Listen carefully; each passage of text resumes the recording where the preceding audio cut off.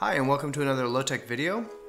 Today we're making a Leopold bench, which was a bench made popular by Aldo Leopold here near Madison, Wisconsin. It's essentially two triangles that come together to hold up a seat and a backrest. You can find the plans at lowtechinstitute.org and follow along here with the plans. So the first thing to do is to cut out the backs.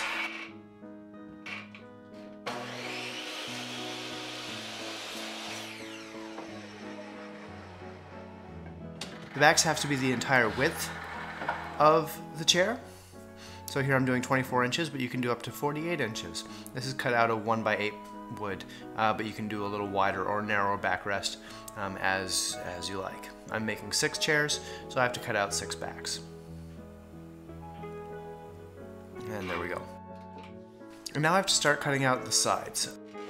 Now I'm cutting out the sides. These are cut at 60 degrees. Again, check out the plans for exact dimensions. My circular saw isn't wide enough to cut out this 2x8 with one go, so I have to cut it out first on one side and then flip it over and cut it the other way, which makes it kind of awkward to turn this large 10-foot board around. I need an entire 10-foot 2x8 to do this, just because of the height of the chair and the legs. It needs a little bit more than that, the standard 8-foot 2x8.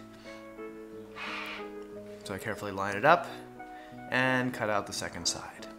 And the nice thing about a 60-degree angle, if you remember back to geometry in high school, it'll make a 3-sided equilateral triangle. 60 degrees, 60 degrees, and 60 degrees. I'll show you that in a minute.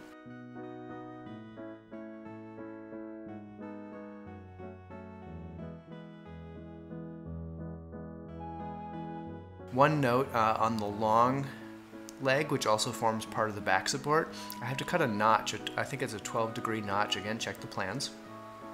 Out of the back, and we'll see where this is where I attach the backrest. If we didn't cut out this notch, the backrest would be leaned really far back and it would be really uncomfortable to sit on. So at the very top of the backrest, we take out just a couple inches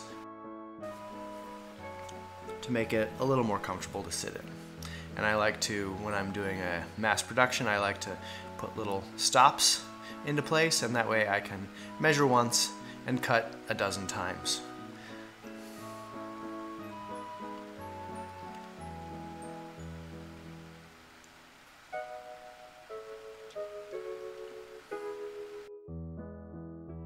Now we move on to assembly, and because again this is an equilateral triangle, I take the smaller leg and put it underneath and mark where it crossed, and then I flip it over and I push it into this little jig I made with a 2x4. I drill in with a 1/4 inch bit, tap in the 1/4 inch by 3.5 inch carriage bolts, add the washers and nuts, and tighten those down until they bite in. And that's one of the sides, so now I just have to do the same thing for the other side. Once the sides are made, I start assembling the chairs.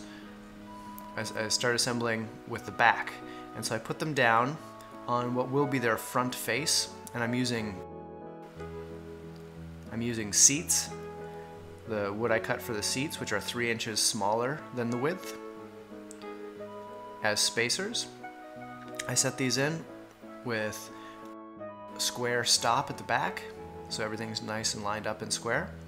And now I grab one of the backs, add some glue. If you're going to be doing this for outside use, use tight 3 so that it's waterproof. Line this up really nicely, add 2 pilot holes, and put in a 2-inch screw. If I were going to do this again, I would spread the screws out a little wider because that'll give it more lateral stability, but with the glue, it's not going to make a big difference. Now I line it up on the other side, make sure everything on the chair is nice and square. And I had to do a pilot hole and then adjustment to make sure it was square, and then a second. And now the chair is more or less stable, will hold itself together before I add the seat, which is what I'm doing here. I'm adding a little glue into the corner, and now I tap the seat down into place. and I look in the back to make sure it's all lined up. As long as it's even, it doesn't really matter exactly where it is, as long as it's even on both sides and square. And to help keep that squareness and pull it together nice and tight, I'm using a 3-foot clamp.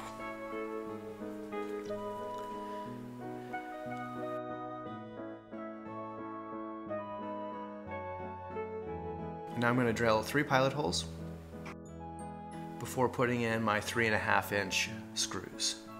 And this will help hold the seat down, but it will also hold it in that 90-degree notch, which will help hold the chair nice and square and solid together. And then here go the 3 screws. Space them nice and evenly. Don't get too close to the front because remember that angle, as you can see there, if you get too close to the front you might pop the screw out of the angle, so give it a couple inches from the front angle of that support leg. Now I release them and I have my chair. This is supposed to be rustic, so I'm not spending a lot of time smoothing it, but I do want to take off the rough edges from sawing.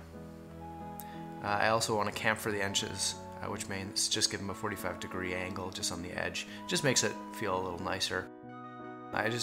Again, they're supposed to be rustic, so I just want to make sure that it's not going to catch anyone's clothing or fingers or anything like that. You can use sandpaper. I'm using a microplane. And then I'm going to add a coat of linseed oil.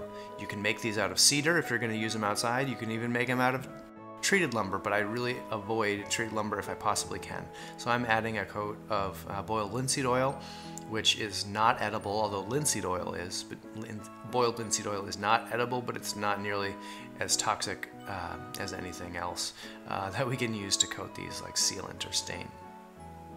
But you certainly can do those if you want a different color or a potentially longer lasting finish. These are going to be out on our porch under cover, so they won't get rained on, so I don't need to go into too much more preservation.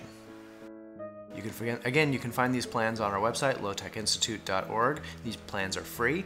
If you make something with them, please take a picture and send it to us. We'll feature it on our website. If you have any feedback for our instructions as well, please do let me know. Thanks for watching the video today. Check out our website, lowtechinstitute.org, and subscribe to our YouTube channel. Thanks a lot for watching.